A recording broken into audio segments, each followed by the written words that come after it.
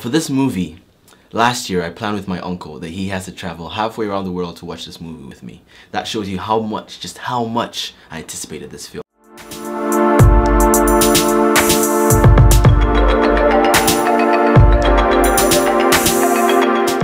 See, this site is not a review site. This my channel is not a review channel, but because of how much I anticipated this movie, because I decided to do a review about this movie. Now, there's a lot of hype on the internet about whether this movie is a good movie, or if it's a bad movie, or if it's just in between. I think that Batman v Superman was overly hyped. It was extremely anticipated. Remember, it was supposed to come out last year, and now it was moved over a year. This movie is a year late. That's the point here. People were extremely anticipated for this movie, extremely hyped, and so they created this fantasy movie in their heads, and that is what has caused people to feel disappointed in this movie. So when they go into the cinemas and they see this film and it does not satisfy them in one aspect or the other, they feel let down. There was too much hype, too much anticipation surrounding this film. Henry Cavill was a great actor as Superman. Ben Affleck did a great job. Amy Adams. Everybody was brilliant. Now I'm going to talk about the cons of this movie. What did I not like? Because certainly I didn't like everything about this film. This movie was good up until Lex Luthor. It's not Lex Luthor's acting, it's not Jesse Eisenberg and his whole twitchy nature that I did not like. A lot of people hated that. But I think that this movie had something that was missing, and that thing was motivation. Now we understand why Ben Affleck was mad at Superman. We understand why Superman had to fight Ben Affleck. Remember, this is spoiler free.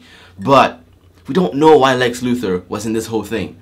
There was no real deep connection. There was no emotion attached to him. He just wanted to be the bad guy. And we know Lex Luthor is more than that. We know Lex Luthor to be much more sophisticated. I mean, his plan in the movie was brilliant, you know? It was amazing.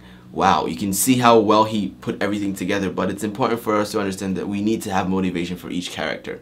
We understand each character's motivation, but Lex Luthor's motivation, even if there is a form of motivation, we do remember he did say that he wanted the world to see Superman for who he truly is. But you see, that really didn't go anywhere. It sounded really shallow.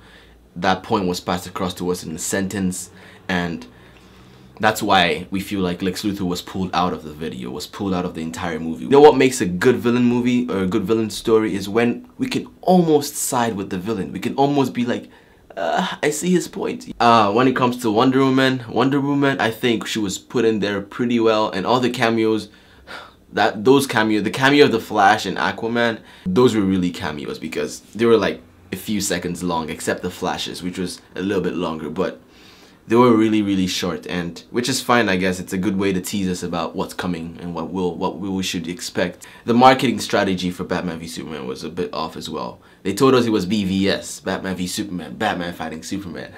But we all know by now, even if you've not seen the movie, that it's not all just Batman v Superman.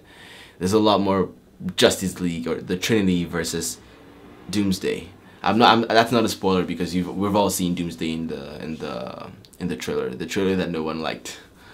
Anyway, that's my review for this movie, and when I rate this movie, when I look at this movie, I'll give this movie an 8.5 out of 10. My reason is because they did reach our expectations. It's just we had too much in our minds. We had a fantasy that could not be established, something that is not real. Now, all in all, I think the movie did well, and I can say that the advantages to this movie is that we're gonna see more of this. They're gonna grow. There's gonna be a lot more added to this film. When you begin to anticipate something to the extent that you create an imaginary thing in your head, it's gonna be hard for the realistic thing to be able to fulfill that fantasy, that imagination. And when you're let down in just an aspect of the thing, you feel extremely disappointed. And I think that's the problem with a lot of DC fans today.